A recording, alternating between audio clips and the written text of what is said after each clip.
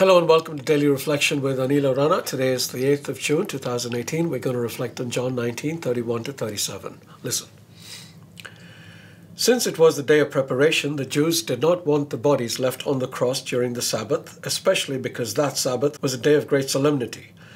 So they asked Pilate to have the legs of the crucified men broken and the bodies removed.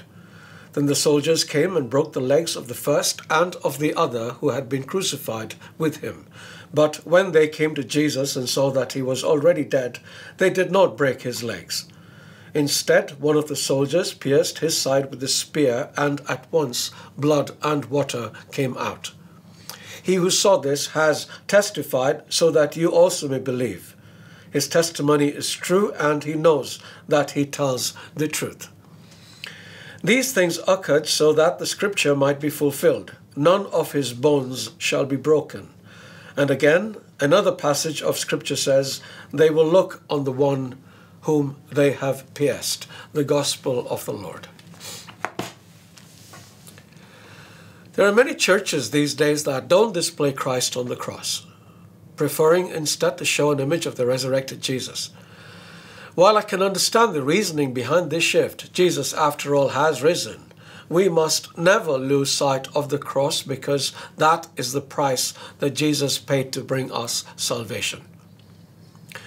During the retreats that I preach, I sometimes tell the congregation to look at the cross.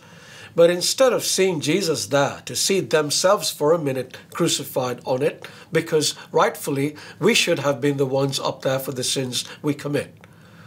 Romans 6:23 begins by saying that the wages of sin is death, but we often seem to forget that. The second part of Romans 6:23 says that the free gift of God is eternal life in Christ Jesus our Lord. That is through his death. I then tell the congregation to fade themselves out and see Jesus there and understand, really understand the love he has for us that made him take our place on it and die for us. It has a huge impact on them. I would like you to be impacted too. So tell me, do you lie? Do you gossip? Do you steal? Did you just say, no, I don't steal? Well, what about those movies or TV shows or music that you download without paying for them? Or that stationery that you take home from the office? That's stealing, yes? Do you watch porn? Do you try to seduce others? We really forget that these things that we do, some of us so often, is sin. If you have a small crucifix at home, I'd like you to take it around with you today, occasionally looking at it for a few moments, reflecting on what we just spoke about.